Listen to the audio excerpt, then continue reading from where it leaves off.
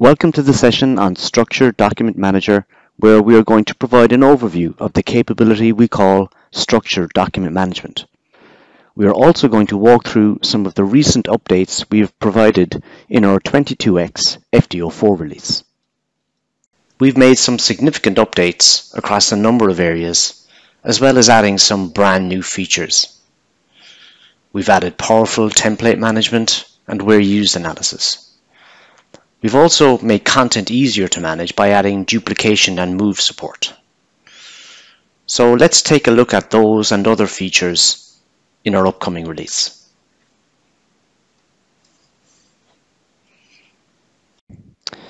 Let's start by understanding the problem we are trying to solve. When authoring documents that are data-rich, such as CMC documents or documents in a submission, these documents contain large amounts of data that has been generated in other applications. This means the data needs to be copied from the originating application and pasted into each document. This is a very manual and time-consuming approach, and the data that is used must be manually verified for each and every usage. When reading or approving such documents, it is very difficult to understand where the data has come from, as documents cannot easily trace back to the originating application. When managing large documentation sets with multiple related documents, document copying can result in copies of the same content in multiple documents, with the increased overhead of having to update this content in multiple locations. Single monolithic documents make it more difficult to work and collaborate on the content in a team environment, where some team members may be in a different location or time zone. The current approach to managing content means you cannot target multiple audiences using the same content. For instance, creating a publication for consumption internally and using the same content to provide documentation to an agency or regulatory body. You may also wish to use the same content and make it available on your internal intranet or knowledge base, where the format and the presentation is different. Finally, controlling the appearance of content so that the styling, layout, and formatting are consistent and standardized across many teams and departments is very difficult, as there is no way to enforce this with traditional document editing applications. When we compare the traditional approach of document production to a more modern and efficient method, which we refer to as structured document management, we see that there are many differences. Firstly, the authoring experience is web-based, with no installation of software required. Multiple authors can work on documents simultaneously, and the application takes care of managing all of their changes. Because the structured document approach is designed for data-rich documentation, you can seamlessly combine your content and data in the same document. Data in those documents is always kept up to date, and because we provide full data traceability back to the original data source, it's always clear where the data came from. With the structured document approach, we store the underlying content in neutral XML format, and this means we can publish it to many different output formats such as PDF and HTML. It also means that you have centralized control over the format and appearance of the final output. So you can apply corporate branding and styling and ensure that all of your documentation is consistent and standardized, even when it is generated in multiple different formats. Let's now look at the core concepts in structured document management. We start with a document map, which is similar to a document, but simply contains the list of topics in the map. The content itself is stored in topics.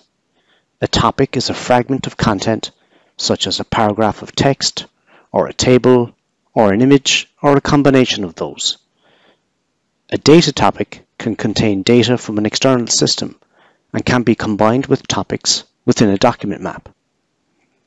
Because topics and data topics are simply included in a map and not copied, This means the same topic can be created once and included in many different documents. Maps and topics are organized by repository, which allows you to organize your content by team, department, or project, with different users having different permissions as required. Finally, one or more render formats are used to publish the content into multiple different output formats and control the styling and layout of the published output.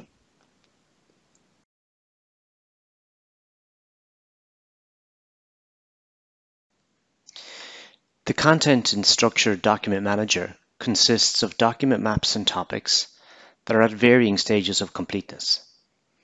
At the top of the Welcome panel is the list of repositories that the user has access to. Repositories are used to organize content related to a specific product or project or team. Users must be added to a repository in order to see or edit the content in the repository. With our upcoming release, users can now create and manage their own repositories. So to create a new repository, we provide a title and a description, and users can be added as a leader, which allows them to add other users to the repository, as well as edit the contents in the repository. Adding a user as an author gives them full edit capability over all of the contents in the repository. And finally, a viewer within the repository can read all of the contents, but is not allowed to modify any of that content. So the newly created repository is now available and appears in the list of repositories.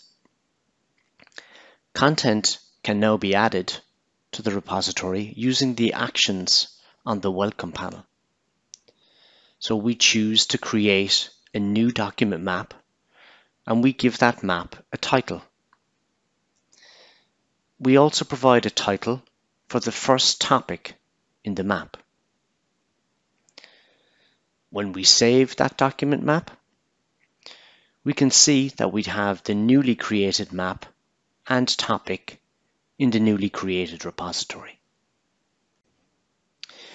Within the 3D Experience platform, 3D notifications are used to inform users of events of interest within various applications. You can use the Notification Center to control which notifications you want to receive, as well as how you wish to receive them.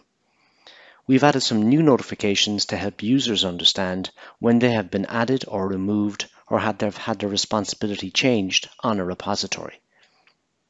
These can be enabled or disabled for each individual user. Now, when we look at the notifications that we have received in our role as a Structured Document Manager, we can see that anytime we've been removed or added from a repository, we get a notification. So now we choose to manage the members of a particular repository. We select to add a member and assign them a specific responsibility. Once we've found and added that member to the repository, they will receive a 3D notification.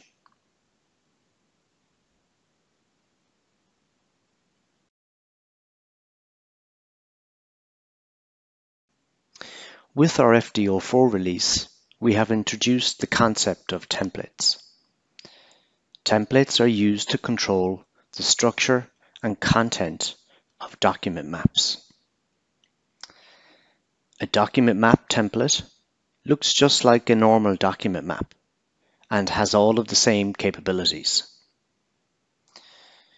Templates can contain all of the content elements that are available in a normal map or topic.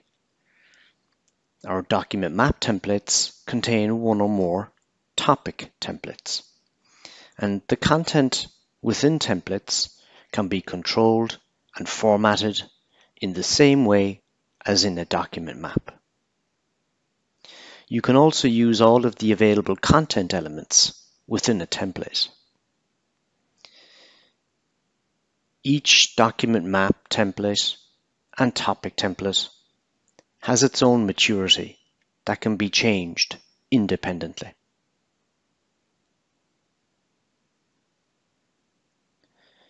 You can also choose to duplicate or move templates in the same way as other content items.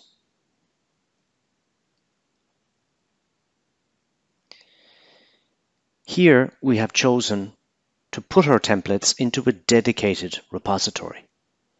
This allows us to control who can edit and update those templates. In our templates repository, we have two types of items. Document map templates, which control the structure and the order of the document. And topic templates contain the content and the instructions that the author is provided with. Let's start by creating a new template using the actions on the Welcome panel. We provide a title for the document map template. In this case, it's a template for the process performance qualification report. We also have an initial topic template that is set to in work. And so we can provide a title, in this case, to capture the executive summary. We now add another topic template, this time for the introduction content. We continue to add more topic templates, this time to capture the materials and methods content.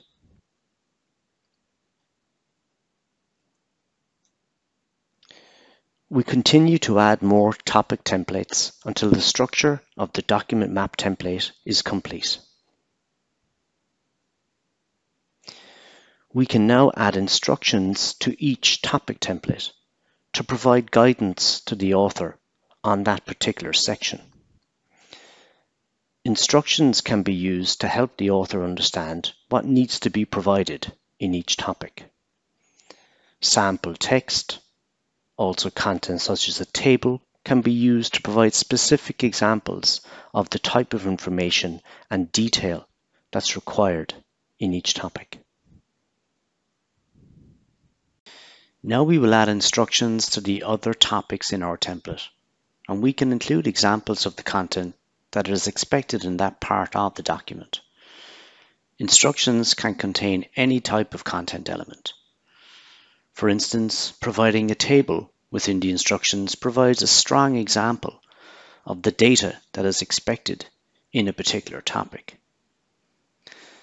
Authors can also copy the content from the instructions and insert that into the relevant topic.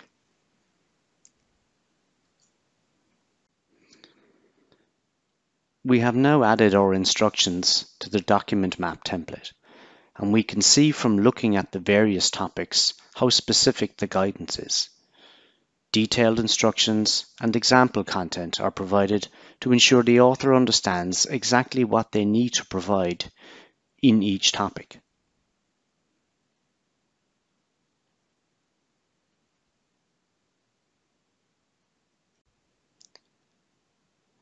We are going to make one final addition to the template. We are going to include an existing topic, which is a generic supporting material topic. We move that topic to the relevant location within the document map template. So now all of our modifications are complete. We have finished creating our template. So let's look at how we can use that template to create a real qualification report.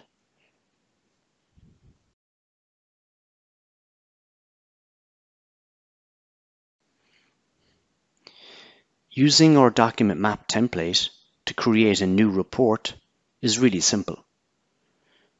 Authors can only see and use the templates that they have permission to access. Using the Actions menu on the template, you choose Create From. The user chooses a target repository for the new document map that will be created. We will select the DSX90 repository as our target. And we now have a new document map created from our map template. The document map contains a copy of each topic template taken from the map template. We can see as we scroll through the new map that we have all of the topics in the required order with all of the instructions to guide the author. The author can choose to hide the instructions, to aid the readability of the document.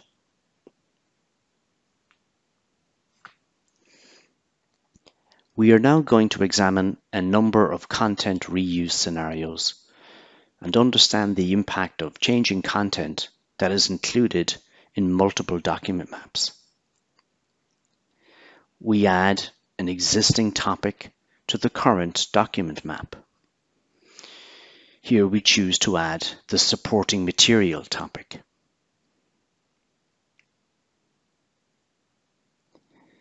If there are multiple revisions of a topic, we have the choice of which revision to use. We can see here that we have both an in-work and a released revision of the supporting material topic. Using a released revision means we know that the topic will not change. On the left of the supporting material topic, we can see a symbol that shows us that this topic is used elsewhere. Our Where Used capability will show us exactly where this particular topic is used. We can see that it is used in 4 other locations or documents also. So in this case, a release topic is being included in an in-work document map. That means the map is including released or finalized content that will not change. We can choose to include the latest revision of the supporting material topic. Including the latest revision means any changes to that content will be automatically updated everywhere that content is used.